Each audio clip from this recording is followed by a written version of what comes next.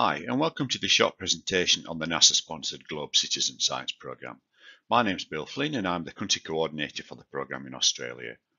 Before we begin the presentation, I'd like to acknowledge the Kaurna people as the custodians of the Adelaide region where I'm located, and acknowledge the traditional owners of all the lands that we're meeting on today, and pay my respect to their elders, past, present and emerging. So the Globe programme's been around for just over 25 years now. And during that time, we've accumulated well over 200 million measurements, and all these measurements are available on the Globe database. At last count, 126 countries now registered to the programme. NASA have a description of the Globe programme. Personally, my description will be a really user-friendly, versatile way of getting students and the broader community, in fact, involved in local environmental data collection, but also increasing their knowledge of not just the local environment, but the national and global environment as well. So the Globe programme arguably has got three options. The Globe programme proper. So in the Globe programme proper, a teacher would register to the programme. They would complete the required protocol training, online protocol training, and they can choose which of the protocols they would like to train in. And once they've completed that training, they're in a position then to go out and collect data with their students and upload that data to the Globe database. Teachers can create up to 50 student accounts so that individuals can collect data and teachers can track that, or they can just give the students one common login so that the whole group will contribute data to that particular login ID. The second option will be the Globe Observer app, and the app, as the name implies, is a mobile app for a mobile device. Not quite as much option in the Globe Observer app, but just a really nice way of getting into citizen science. And if you already are a citizen scientist, a nice way of collecting valuable data that can then be used by researchers and other citizen scientists. And finally, the learning activities on the Globe programme.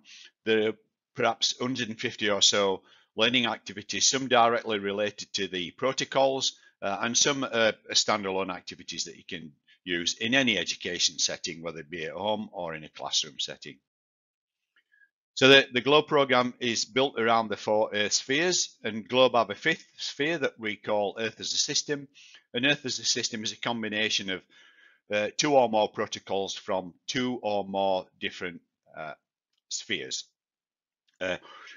You can propose a new protocol, and there's obviously requirements for that protocol, and it goes through a filtering process, and then it has to be recommended by NASA. And once it's recommended, if it's appropriate for the program, then it's likely to be incorporated into the program at some point. So here are a number of images that go somewhere to capturing the essence, I suppose, of the Globe programme. And we've got images here from students or young people using the Globe programme and the Globe Observer app. So in the top left-hand corner, we've got a group of students who are seemingly doing a macroinvertebrate survey. The centre image is quite a young group of students, so look like primary school age students, and they're doing bud burst or green up protocol. And then in the bottom right-hand corner, we've got a group of students who are being shown how to determine canopy cover, and that will be part of a land cover protocol. And then top right, we've got a student there, or a young person, looks like they're doing a clouds observation using the Globe Observer app. And then in the bottom left-hand corner, again, we've got a group of students, and they are doing a mosquito, identifying mosquito larvae, again, using the Globe Observer app, using the mosquito habitat mapper. So the Globe programme's got a significant number of support materials, ideas and activities, not just for teachers, but for anyone that's interested in citizen science. And you can see a measurement campaign. So Globe frequently run challenges or campaigns, and we'll talk about a couple of those shortly. There are data collection protocols, lots and lots of different learning activities, and quite comprehensive scientific information around the protocols and the spheres. Earth as a System, here we can see the protocol bundles that are available under the Earth as a System sphere. So things like water cycle, for example, if you're doing the water cycle, you're probably looking at precipitation protocol, atmospheric temperatures, relative humidity, etc. So the idea behind the Earth as a System is to get students to appreciate the interdependency on these spheres and these protocols. The fact that one system just does not work on its own. There is a level of interdependency. Students are able to submit reports. In fact, they're encouraged to carry out research reports. And here's a report produced by a group of senior school students in Thailand. And what happens is when they submitted their report, the report obviously goes through some kind of assessment process, and then they're awarded badges, etc., tokens. But they're also invited to present their project at the annual Virtual Science Symposium. And prior to travel issues that we've got currently under the COVID restrictions, students were able to attend meetings, and certainly the Asia Pacific region encouraged students to attend the annual regional meeting and present their research projects to the Globe members. So I mentioned the Globe Observer app previously. So the Globe Observer app really is a great, not only introduction to citizen science, because it's a valuable tool for people who are experienced citizen scientists, but it means that you can contribute valuable data. So setting up the app is pretty straightforward. You just download the app as you would with any mobile device app and create an account. All you're required to create an account is an email address, and the person that sets up the account then becomes the administrator of that account. At the time that they set up the account, they've got two options.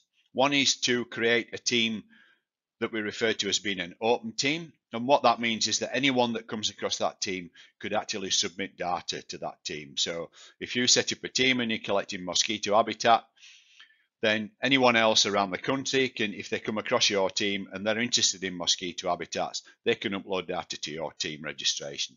The other alternative would be to set up a closed team.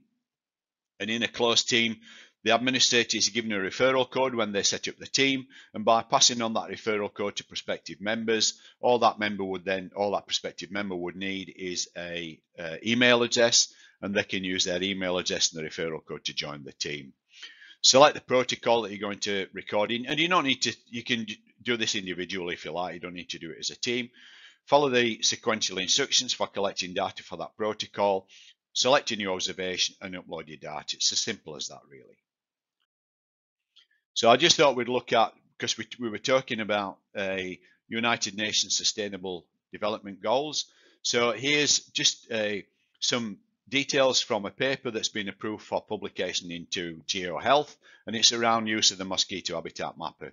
So you can see in the first 3 years of the setting up the app, the mosquito habitat map app, we've now had something like 24,000, probably more than that now, 24,000 data observations over 74 countries. And again, it identifies the fact that the mosquito habitat mapper and the Globe Observer app is open to a broad range of skill levels and ages.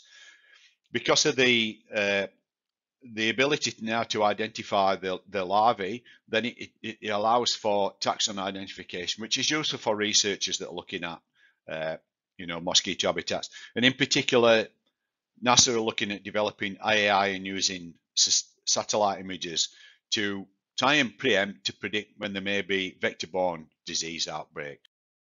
One of the ways that the Globe team encourage citizen scientists, if you like, to increase the data that's being collected is to have these frequent challenges. So in this case, the Mosquito Habitat Photo Challenge was a challenge that was run from the 25th of July to August the 25th this year, with the intention that we'd have that sort of intensive period where citizen scientists will go out and collect images of mosquito habitat, identify the mosquito larvae, and include some land cover photographs.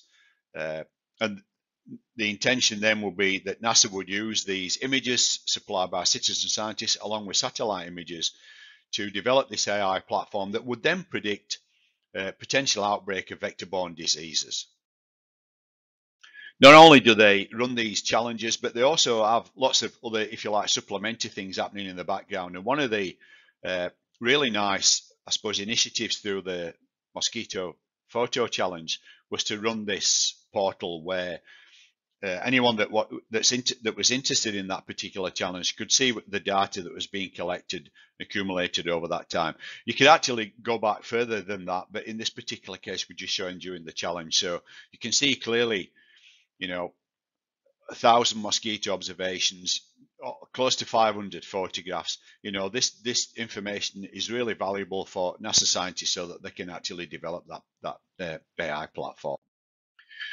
And again, when they have these challenges, they a lot of work happens in the background and a lot of support materials produced as well. So in this particular case, you can see these two resources, and there's quite a number of resources that were developed around the mosquito habitat photo challenge. But these are in particular aimed at education establishments. So we've got some nice, if you like, learning activities, some ideas, a little bit of background about how mosquitoes actually collect blood, which sounds a bit gory, but I'm sure most students and young people will be interested in seeing that. So some really nice material, and they actually produce a science a logbook, so you can keep your science information that you've collected during the challenge and beyond the challenge as well. So again, we talked about the UN Sustainable Goals. So certainly health and healthy living, the mosquito habitat challenge and air quality would fit nicely into those United Nations development goals. And here we've got a really simple to use but quite effective air quality sampling for particulates. So in this particular case, we're using materials that you could get from any stationers, just a clear plastic film that's adhesive on one side, cardboard, and a template that is available through the Globe website. And here we've got, I suppose, almost a tick list for the students to complete, and some nice sort of relatively straightforward maths, in this particular case, relatively straightforward maths activities, because this activity, as you can see where we've got the level comment at the bottom, is aimed at primary school students. So here in Australia, we're probably talking year 4 to year 6. This will be an ideal activity for them to perform. And again, with particulates, obviously here we're talking about visible particulates. We're not talking about microscopic particulates. So I mentioned the Globe Sustainable Development Goals, and this is the kind of thing that the Globe team have put together. So the Globe Development team continually look at the Globe program, reviewing the protocols and the spheres. And of late, probably last few years, the team have become mindful of, certainly in schools and other education establishments, the desire to incorporate the UN Sustainable Development Goals in the education programs. So this is an ongoing process. So in this particular case, you can see just 4 of the UN development goals have been mapped against, or the programs have been mapped against the development goals, particular spheres and particular protocols that could be used to complement teaching of the UN Sustainable Goals in a classroom.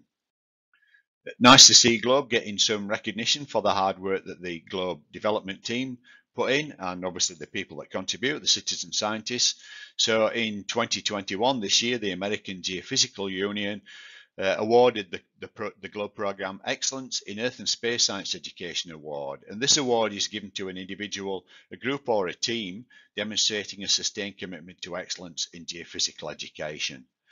The What's Up in the Atmosphere book that's available on the Elementary Globe section on the Globe webpage.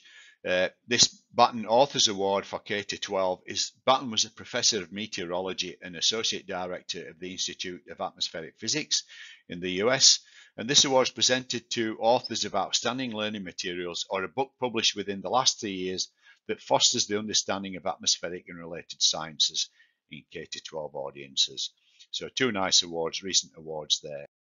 And finally, I suppose, why would you, as a citizen scientist or an educator, why would you use the Globe program?